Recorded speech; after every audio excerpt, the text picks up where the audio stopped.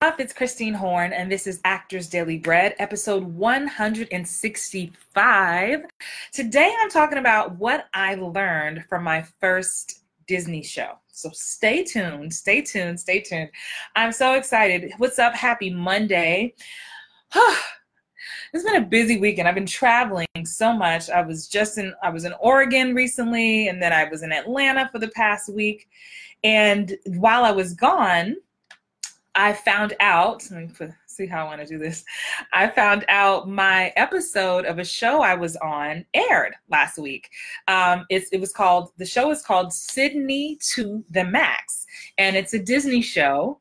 And it was my first time doing a Disney show, and I promised my Hollywood-bound audience, Hollywood-bound actors, that I would share what I learned during that show. So that's what I want to talk about today.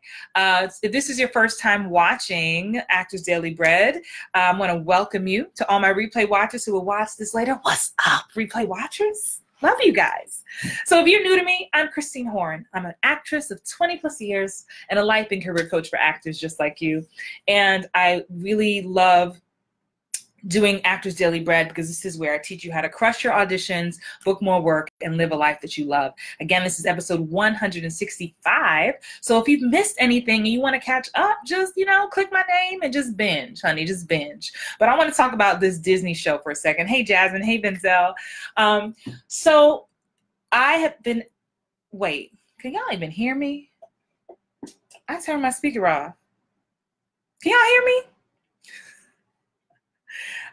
My speaker was off. Vanzel was on first. He would have told me if he couldn't hear me. It's weird. I have this thing. I have the computer things plugged in. Trafina, what's up, Trafina? Part of my Booking Magnet Academy. I reviewed your tape in our Q&A call that just happened. So be sure to catch the replay on that. All right, so let's get into it. So my first Disney show, of course, I do a ton of television. Just check my IMDb credits. I think we're up to 53 and counting now. Yes, praise God. But this was my first Disney show, not my first comedy. And I want to really make I can't think of the word. It's been a long day, a lot of talking. I just want to tell you the difference, okay? So, there's a difference when we are acting for primetime television, like procedurals versus single cam versus multicam, like all that is different, right? But Disney, like doing a kid's show, is like a mix. It's that multicam vibe, but is a slight difference because it's still a little elevated because it's for children. And it was my first one, and I was so excited to book this show. Again, if you're just joining, I was just on Sydney to the Max. It came out on Disney last Tuesday, I believe. The episode is called Mo Grandmas, Mo Problems. And I want to share with you the top 4 things that I learned from working on the show so that you can just put it in your file cabinet for when you have an audition for a Disney show. And I totally believe that this will be applicable to my kid actors out there and my grown-ups. So let me just say this. I was really blown away by the talent of these kids that were on set. And they were adults too. But for this show specifically, hey, Gloria, hey, Wendy, the amount of script that these kids had to memorize, number one, blew my mind. And like not only just like being off book, but like being flexible, which is one of the first things I want to talk about. The flexibility that is needed on a sitcom, period, is essential. And here's why. And this is what a lot of people don't realize. If you're someone who struggles to memorize scripts, I want you to really do whatever you can to work on this as much as possible, because kids don't get a pass on this either. The reason being, you need to be really good at memorizing, because between each take, the producer, director, writers will come up to you and potentially give you a new line to say for the next take. Not like tomorrow, like cut, hey, Heaven. Hey, Tanika, I'm going to use Heaven. Hey, Heaven, next time I want you to say, Johnny went to the store. I hope he didn't come back with that, right? And then they're like, action. Johnny went to the store. I hope he didn't come back with that. And they'll be like, cut. Great. Heaven, next time, this next time I want you to say, Johnny went to the store with Michelle. I hope she didn't come back with that. What? Action. Johnny went to the store with, I forgot what the line was. I forgot what the line was because I'm making it up. My point is the flexibility and not being locked in. I say this one line one way, or this is how I'm going to do it the entire time. That has to go out the window. I'm always talking about being present, but for comedy specifically, and not just Disney shows, but multicam especially, they will come to you with a different line each time if they feel like the punchline isn't working, or just if they just want options. Not because anything's wrong with it. They just want options so that when they go to edit it, they can play around with some things. Which leads me to my next point. Jasmine, don't laugh at me. I'm making it up. Had someone given me the line and I was writing it down, I would have remembered. But I'm making my point. That there's very little time for you to absorb it. They just spit it out and then it's action. You don't have time to be like, oh, what was that line again? Which leads me to the next tip. This is what I really did not know, because yeah, I didn't know this. And I should have known this when I worked on Mom, the sitcom Mom, but it wasn't as stressed. When I was on set for this show, for this comedy, scripts in hand was mandatory. So in between, you know, I was like, oh, I'm off book. I got my lines. I'm good, right? And they were trying to rehearse. And I show up to the set, and I noticed the producer said it kind of chill, like script in hand, script in hand. And I was like, what are you talking about? Script in hand. And I realized he was trying to tell me, and then he just flat out said, Christine, we all keep our scripts in our hands. The script never comes out of your hand until it's time to shoot with the studio audience. Powerful. So here I was trying to show that I was rats. I got my lines. I don't know about them. And they were like, no, we keep our script. Why? It goes back to tip one, the flexibility, the lines changing every take, possibly a tweak of a word here or there. We need you to be like, the script in hand says, hey, this isn't a final performance. Number one, which is what I'm always talking about when we're doing stuff in the room with auditions. You never not have your scripts. Even if you're off book, you always have your script, because what if they say, let's start at the top of page 3, and you're like, what's at the top of page 3? So script in hand, and it was mandatory. So even the stars of the show, everybody always had their script and their pen. And so it may feel weird, like, how can I be free? You just have to learn, because you're like, Johnny went to the store. I hope he didn't go with that. Ha ha ha, right? You do your whole thing with the script in your hand. And you're constantly turning pages as if you're just at a rehearsal. They want to keep the fun and the flexibility so that you don't get so locked into that. That was huge for me. Again, kids and adults, it did not matter. Every single person on that set, down to producers, script supervisors, writers, directors, everybody had their script. And I was just really amazed, again, at the kids who were given new lines back to back to back to back, and they delivered them with ease. And if they didn't understand, this is, another tip, just ask for it to be repeated. When they give you a new line, they're like, Johnny went to the store with Angela. What? Johnny went, okay, what's the line again? You make a quick note in your scripts. Now you have it. You don't want to have to ask for it 5 times because, oh, I got it. No, write it down. That's why they want you to have the script in your hand. If you're just joining us, welcome to Actors Daily Bread. This is episode 165. We're talking about what I learned from my first Disney show, Sydney to the Max. An amazing show. I had so much fun with the cast and crew. And I'm sharing with you what I learned. And this is applicable to all ages, okay? My third tip that I took away was pace. I talked about this tonight. Shout out to all the members of my Booking Magnet Academy. We always have 2 hot seat coaching calls, and tonight we had one. And I actually showed my footage and let my students see the pace that I did. What I mean by pace is just choosing where I would speed up, slow down, where my joke would land, where my button would land, really giving myself this. Wendy says, is this mandatory for all TV series? No. Script in hand is for comedy. That's my point. You don't want to do that on, that's the thing. When I'm used to doing drama and procedurals, you know. And also with comedies, you're rehearsing. That's, okay, I'll add a 5th tip. Let me say that. I'll come back to it. I'll put the rehearsal schedule. I already knew about this, but you may not. I'll come to that.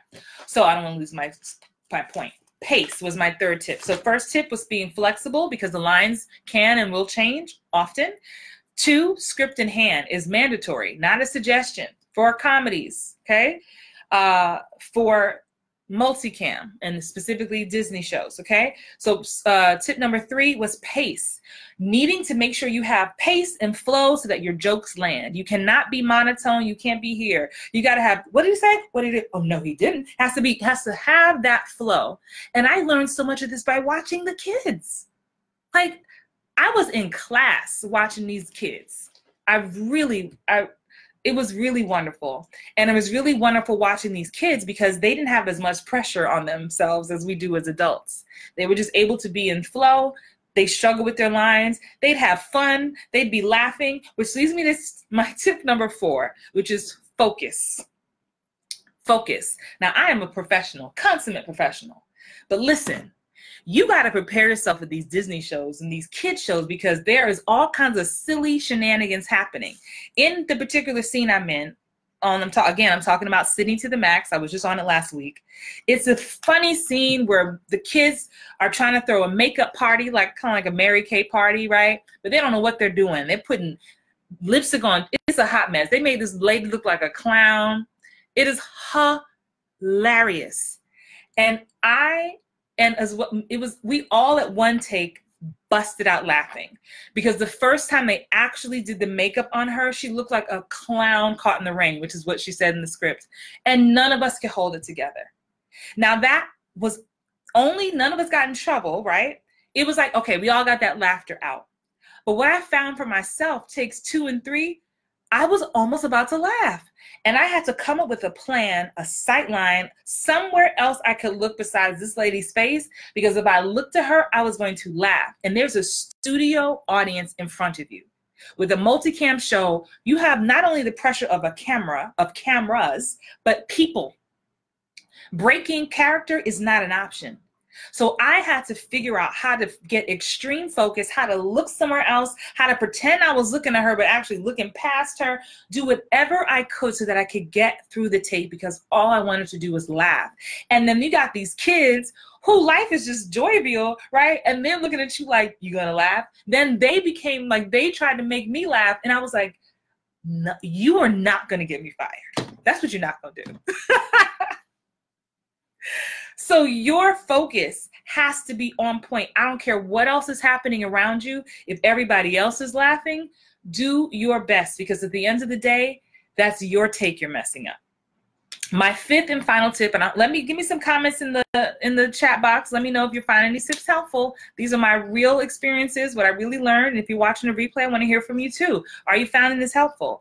And this is very helpful for, again, not just Disney, but multicam in general, okay? Anything with a live studio audience. This changes the game, guys. My final tip is the rehearsal schedule. Again, I knew this, but some of you may not know. With multicam shows, with live studio audiences, you show up, your week is 5 days. So you show up to rehearse every single day. But it's not like doing a regular television show where you have like 12-hour days. You may only be there for 2 hours. You may only be there, you come in to do your scene, you might be gone in an hour. Like, it is the sweetest schedule ever. And then you have your show day where you do it that day or that night. Usually the filming is in the evening. But you basically show up every day just to run through. You run through the whole 30 minutes. Everybody's, since you're in a studio audience, you start at one set and everybody moves to the next. And then everybody moves to the next. Everybody moves to the next. As a whole collective, every cast, every crew member. And then you go home. It really is sweet. And if anybody has done theater, I love to share, and this is what made me feel good, multicam sitcoms are the closest thing to theater. So for those of you looking to make your transition, this is where all the rules, pretty much most of the rules go away, where we're trying to be super subtle and we're kind of whispering and being intimate with the camera. Multicam has you framed from, mid-belly or lower up.